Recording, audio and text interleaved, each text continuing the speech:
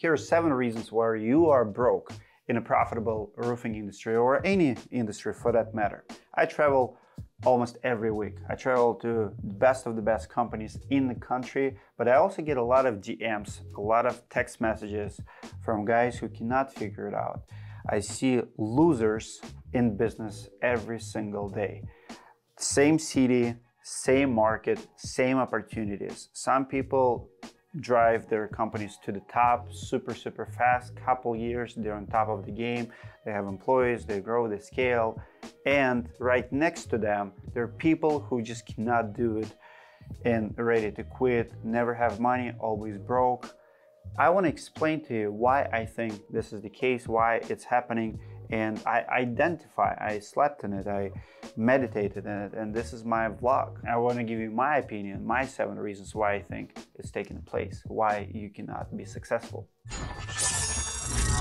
I don't know who needs to hear this, but this is my opinion. If you get offended, go find another channel. This channel is for those who can face the truth and who can hear what you need to hear, not what you want to hear. My first reason is simply laziness. I see so many guys who are wasting their time and straight out lazy.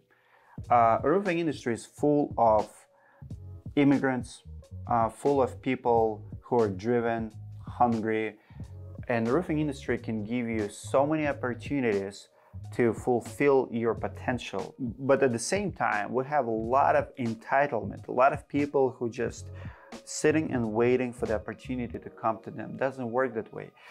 I remember when I was running my roofing business, during the day, many times, I forgot to eat. I did not go to the restaurants, but every once in a while, you have to take care of your body. I would drop in different restaurants.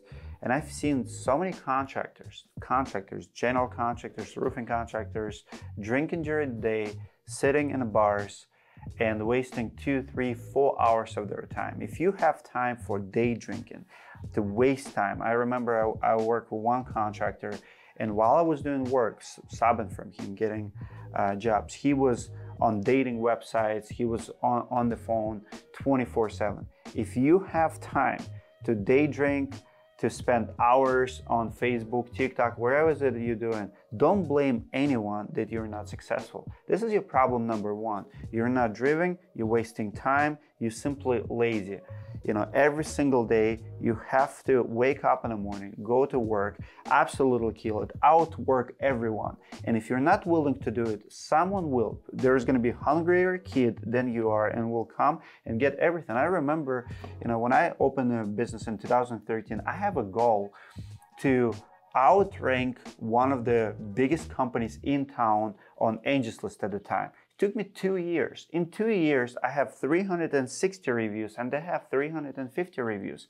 I was the hungriest kid, but I was working from 5 in the morning to 11 o'clock at night. If you're willing to put as many hours as I did, or those influencers, those workaholics in this industry, you will go to the top super fast. But if you're gonna be on your phone, wasting your time on the Facebook 24/7, checking notifications every 5 minutes, guess what? You will go down.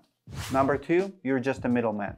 Tons of guys in the business don't want to leverage. You want to work from home, you don't want to own equipment, you don't want to invest in your employees, you don't even want to get a building. You want to play it safe, and it's fine, but you're the middleman, you're paper pusher, your job is to sell the job here, have someone else to find it. That's the category that deserves to be eliminated, because people are hiring us, contractors, to fix the problems. What problem can you fix? The problem is not to find the labor. You have to have a little bit more leverage than that. And when you have that leverage, when you have warehousing, when you have vehicles, you have labor force, people are gonna come to you because you have something. Nobody likes middlemen. Nobody likes paper contractors. People like to do business with the real organizations. Build an organization. Take as much liability as possible. I see this popular opinion that liability is bad for some reason. Well, if you don't have liability, if you're not fixing real problem, why would I hire you? I can do it myself. If you don't owe anyone, if no one is your employee, because that's the mentality. I don't want employees because I don't want to be responsible for them. I don't want a warehouse because I don't want to have a bill. I don't want to buy equipment because it might break. Well, that's fine. Keep working at your house. Don't take any liability, but then don't be surprised why you cannot get a really big project. Don't be surprised why someone is getting $1 million projects and you just can't get it. You're gonna be bidding on them. You're gonna be doing the same thing in the door, but people just not gonna trust you because you are just a middleman with absolute no leverage in this business. And maybe that's why you're broke. You hiring everyone to fix your problems. You hire a marketing guru to build your website. You keep throwing money for someone to manage your Facebook page, to buy leads from someone. You're not willing to do any work yourself. You think that someone's gonna come in and save the day. It's your business, and no one should know your business better than you. Throwing money at the problem will never fix that problem. It might go away for a second, but if you're that sucker who believes in every marketing promise, every marketing guru, every guy who comes to you and offers you, hey, I'm gonna give you leads, I'm gonna do this, and you trust them and give money, shame on you. When are you gonna learn your lesson that nobody gonna save your business? Roofers are very easy to be sold. That's why we have guys like Joshua Wexman ripping everybody apart, because it's not hard to sell to a roofer. We do have some cash. It's usually not our cash. It's usually deposits that we collected and we didn't produce the jobs yet. But we're sitting on cash. And when someone comes to us and offers this dream, offers this course or this product, we jump on it, we give them money, we think they're gonna fix our problems. Rarely happens. Stop doing it, guys. Number 4, you spend way more than you make. I see so many roofers start spending like crazy first, second year in business. Guys, first 2 years in business, I was paying myself $60,000 a year and we were doing over $1 million. I was putting everything back in a business. You want to be successful? You live on way less that you make. Time will come when you will be able to increase your salary, live luxury lifestyle, but you have to build it first. You have to build your company first for your company to work for you. And when you start abusing your company on the year 1, you will be broke. It's investment. You have to have labor in years for your business. Otherwise, you're gonna be broke for years. And I see guys who've been doing it for 10, 15 years and they're still broke. But I see guys who invested early on and now businesses work for them. Number 5, you're spreading yourself way too thin, you're doing way too much and you cannot say no to your clients. I see too many contractors doing too much. They're doing painting, they're doing floorings, they're doing drywall. You got a job, a roofing job, and the homeowner will be asking you questions like, hey, can you help me with the deck? Can you help me with it? No, this is not your expertise. Doing less is doing more. The most broke contractors that I see is the contractors who's doing everything. They don't understand their numbers. They're being sucked into this project that will take you forever because you cannot be expert. You cannot be jack of all trades. You cannot be know-it-all. Know something really good. 1 or 2 things, maybe 3 things. Something that hopefully will complement your roofing business or whatever business you're in. But when you spread too thin, you're gonna become jack of all trades and master of none. And this is another way to stay broke. Number 6, you cannot delegate. Another big problem for broke people, they think that they are the only ones who can do the work. You're the only one who can sell. You're the only one who can do installation. Well, sorry to break it to you, you're not the only one. You're probably a bad leader. You probably have different problems, management issues where you cannot train or build a team to help you to do what you do. Fix yourself, fix that problem. If you want to build a company, you have to work on yourself. You are the limit of your business. When you open your mind and you work on yourself, when you change yourself and your ways, your company will grow. So if you never have more than 2, 3, 4 employees, you are probably the problem, not those employees. You have to fix yourself, change yourself, and you have to learn how to delegate. And when you start doing it, miracles will happen. Now your company starts growing without you, and it's a beautiful thing to have a business that works by itself and you just overseeing it. You're still the owner, you're still CEO, but you don't have to do everyday operation stuff. You can work on the business, not in the business.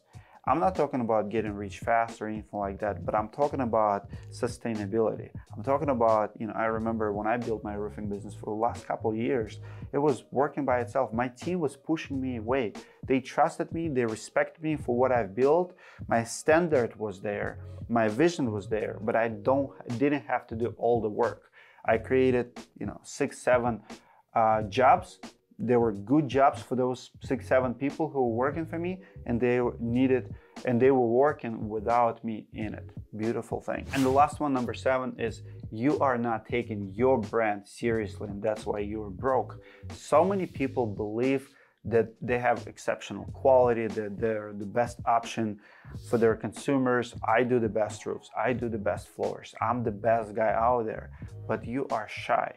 You would not turn your camera on and record the message to your people. You would not show off your job. You would not talk about your expertise. You would not educate your people. You keep it to yourself. You're not building your brand. You're not building your brand awareness. This day and time, you have to throw yourself on the internet. Even if you're the best of the best, you will not be found. People will not find you. How would I find you? If I'm looking for flooring guy right now, right, someone to install floors at my house, I'm gonna Google, YouTube, floor guys near me. I'm gonna go on internet searching for the floor guys. And if you're not there because you did not throw yourself there, people are not gonna find you. So I see a lot of hardworking guys, a lot of hardworking business owners who are shy, who are not willing to do it, and they're broke.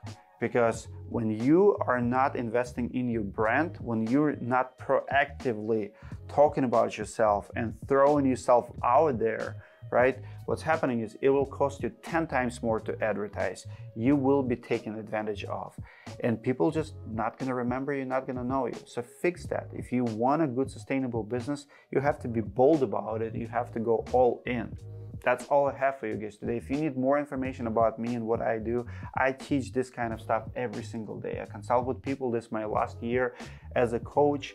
I teach in roofing school. You can check it out, roofing-school.com. I help roofers to become better business owners. I will show you how you can go from 1 million to 5 million in just a few years. But you have to change your mentality. You have to change your mindset. Stop being broke. We have amazing industry. There's plenty of money, plenty of opportunities for everyone.